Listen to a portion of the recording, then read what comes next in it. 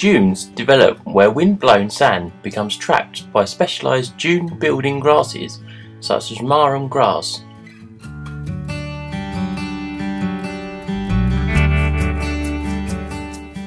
From windswept ridges to damp hollows called slacks, the range of conditions supports a surprisingly rich variety of wildlife.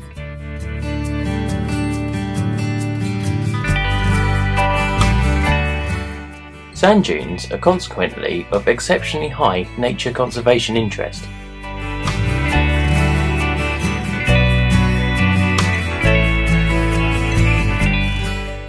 The shape, size and position of the dunes may change depending on local wind and wave conditions.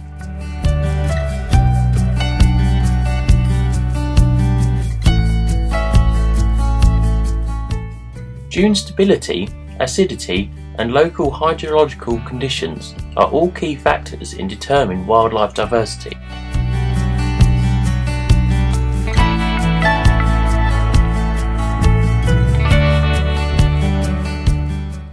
Sand dunes develop in the intertidal zone and where onshore winds are prevalent.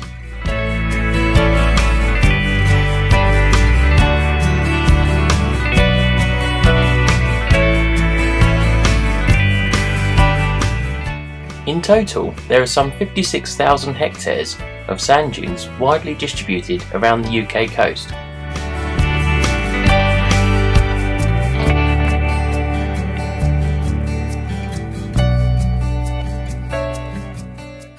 Some of the most extensive dune systems are found in the Western Isles and the Inner Hebrides.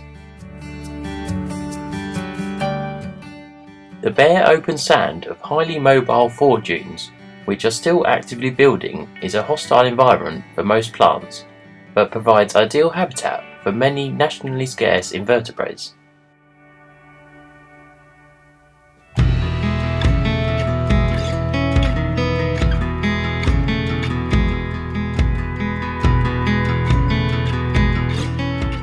Sand lizards can sometimes be found in these habitats.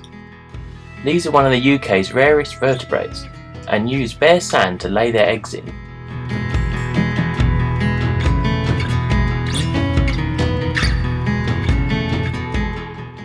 Salt-resistant grasses such as marram and sand couch are amongst the first plants to colonise such areas, binding the loose grains of sand with their creeping underground stems and trapping sand around their shoots, and gradually starting to stabilise the sand.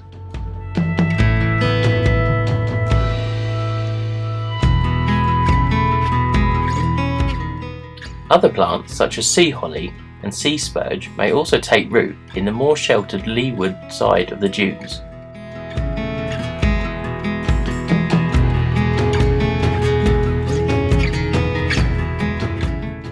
Orchids are amongst the wetland species which can flourish in the wet hollows between the dune ridges.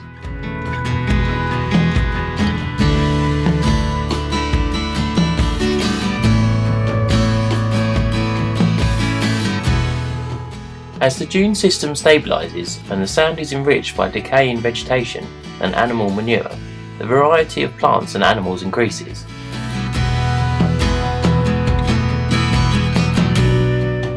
The pioneering dune-building species are replaced by species more typical of grassland habitats.